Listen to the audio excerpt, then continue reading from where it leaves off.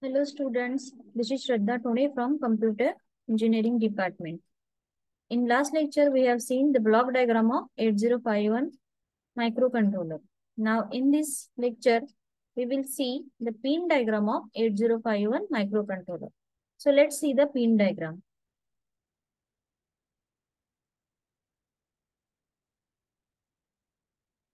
So this figure shows the pin diagram of 8051 microcontroller. The 8051 is packaged in a 14-pin DIP. And it is important to note that many pins of 8051 are used for more than one functions. So what are the alternative functions are there? This is that are included in these points.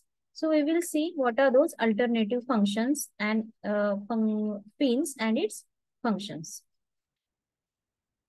So the 8051 has 32 input-output pins configured as 4 8-bit parallel ports, that is P0, P1, P2 and P3. All 4 ports are bidirectional, that is each pin will be configured as input or output or both. So all port pins are multiplexed except the pin of port 1. And each port consists of a latch, an output driver and an input buffer. So let's see the use of pin one by one. First is port number 0. Port number 0 means pin 32 to 39. So we will see the function of this port number 0. Port 0 pins can be used as input-output pins. The output drivers the output drives and input buffers of port 0 are used to access external memory. And port 0 outputs the low order byte of the external memory address, the time multiplexed with the data being written or read. Thus, port 0 can be used as a multiplexed address or data bus. Next is port 1. Pin number 1 to pin number 8. So port 1 pin can be used only as a input-output pins. Next is port 2, that is pin number 21 to pin number 28. The output drives of port 2 are used to access external memory, and port 2 outputs the high order bytes of the external memory address when the address is 16 bits wide. Otherwise, port 2 is used as an input-output port. And the last port is port number 3. The pins used are pin 10 to pin 17. All port pins of port 3 are multifunctional. Therefore, each pin of port 3 can be programmed to use as an input-output or as one of the alternate functions. They have special functions as we have some special functions, including 2 external interrupts. Means, for example, that RD bar. See, RD bar, WR bar, INT1, INT0, TXT, and RXT. These are the some special functions. Then 2 counter inputs, 2 special data lines, and 2 timing control stores. For example, here, RD bar. RD bar, this is pin 3.7. So this RD bar external uses external memory read signal. WR bar external memory write signal. Then T1 will used for the external timer 1 input. Then T0 will used for external timer 0 input. INT1, this is used for external interrupt 1 input.